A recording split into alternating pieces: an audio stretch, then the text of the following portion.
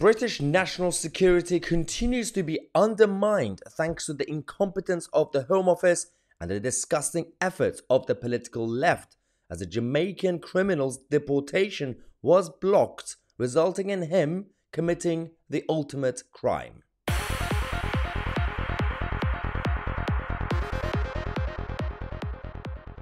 This is the latest example of how the system is so broken that people in this country are not feeling safe about even leaving their home, especially in cities, especially in urbanized areas. But this is now happening everywhere. This is about actual foreign criminals who should be deported, yet at the same time, on the one hand, there's so many of them that the Home Office are not really on top of the case, and even when they try their best, when we had Priti Patel as Home Secretary in 2020, trying her best to deport a number of them, especially to Jamaica, the deportation was blocked thanks to the so-called human rights activists and lawyers and the Labour Party and the left-wing celebrities. They were very self-righteous. They thought that they were saving innocent people. But that resulted in absolute chaos. This is a story of Ernesto Elliott. This absolutely disgusting human who was supposed to be deported 3 years ago in December 2020. And the problem with that was that the mob rule was so successful, they had everybody behind them, is that it wasn't just left-wing lawyers, it was everybody from the Labour Party to celebrities, that they succeeded. Now this resulted in him committing the ultimate crime and taking someone's life, some innocent man's life, because he's a psycho. He's dangerous. He should not be here. This happened in June 2021, only 6 months after his deportation was blocked. Where is the outrage?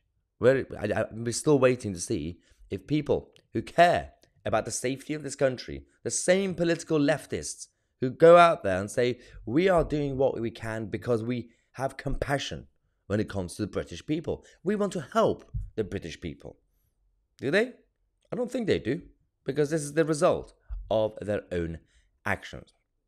When they tried their best to block Priti Patel just because she was a right-wing Home Secretary, so they thought, well, we should just go against anything that she stands for. Whatever she's doing, we must oppose. Well, this happens. So, the 23 criminals, they were all sentenced to a combined 156 years in jail. Their appeals came just days after 60 celebrities, authors, and other public figures signed an open letter opposing the deportation flight. That included, Naomi Campbell, actors from Line of Duty. You had Naomi Harris from James Bond. We had so many people, and also a host of Labour MPs who also added their signatures to this open letter. They were very self-righteous, and this happened. This is absolutely weird why there's not enough outrage in the mainstream media. Now, Priti Patel said about this that this case is exactly why we must continue to defy the protestations from the Labour Party, the do-gooding celebrities, and immigration lawyers, and remove convicted foreign criminals and all the other disgusting people who have no right to be in this country. But who's going to be listening to this? And I'm not just completely targeting the political left, because this is also on the so-called Tory government, the Tory establishment. Yes, you might have one or two sound conservatives in the party, but the rest of the machine, the rest of the people around you, every single person from the special advisors to people who are around the MPs and ministers and people who run the Tory HQ, where is the culture that was supposed to be promoting conservatism and urgency to protect our interests and our security? It's quite funny. At this point, we don't even know what to do. We just have to laugh at how rogue this country is. If I leave my house today or tomorrow, anything could happen. And it's not just because it's part and parcels of living in a city, as Sadiq Khan would say. No, it shouldn't be like this. It shouldn't be this dangerous to live in a safe, so-called civilized, prosperous democracy. It's bad. All right, anyway, we're going to be taking a quick break.